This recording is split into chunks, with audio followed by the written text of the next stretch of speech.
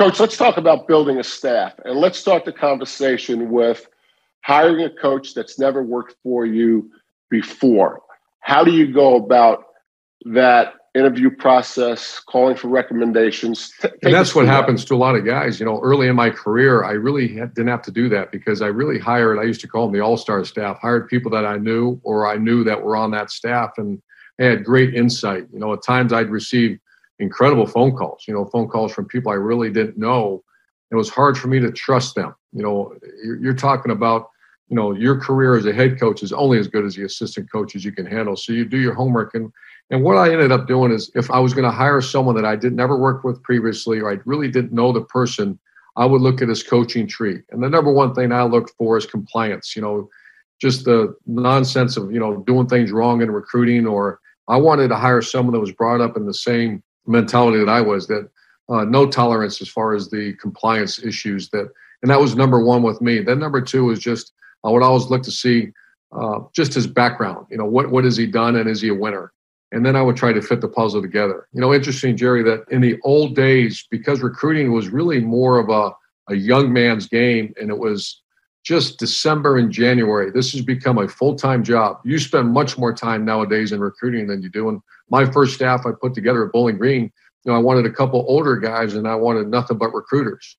And then as as times have changed, you get to a place like Ohio State, all 9 guys or 10 guys now, they better be elite recruiters on top of elite coaches. The days of saying, well, he's an older guy, he's not going to recruit hard, those guys don't survive anymore.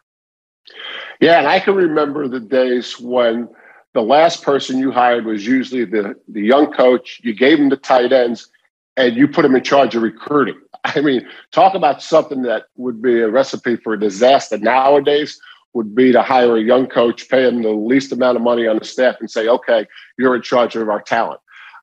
Things have changed pretty drastically. So you've interviewed some coaches that have never worked for you. You've hired them. You've put them together. You put them in a staff room. What's the chemistry? What's the feel? How would you describe your staff as a group? What are you looking for? Well, you're looking for the ultimate puzzle that's put together correctly. And page 15, a lone survivor, I would always share this with our staff. On the upper right hand of the book, Lone Survivor, by the way, I'm a big fan of it. It says the clarity of purpose is inspirational. And I've used that many, many times about the way unit leaders or coaches should handle their rooms, the way the head coach should handle his staff. And that means absolute transparency and clarity on your expectation and no deviation from that. And you don't have time, especially nowadays, you just don't have time to be reteaching. And so that the transparency during the interview process, the expectation level should be exactly as you, that guy that's sitting in your staff room can't be shocked by what the expectation levels are. So same with recruiting. We changed our whole philosophy, the expectation level of the player. That player can't show up on your campus and all of a sudden be like, well, I didn't know this, because that's when you see people transfer. So the clarity of purpose is inspirational. Absolute zero negotiation about the core values and core beliefs of your program. The expectation level better be crystal clear, and the term selfless. If you have a selfish staff, Jerry, you know as well as I do, you're done and you're finished. And so I tried to do it. The older I got much better at that, about just making sure. I used to tell people it's so crystal clear that it's insubordination if it's not followed exactly the way we expect it to be followed. So you put the staff together, you think everyone is on the same page, and you find someone on the staff that you hired is not on the same page. How do you deal with that situation? Well, it's heartbreaking. And unfortunately, I never had.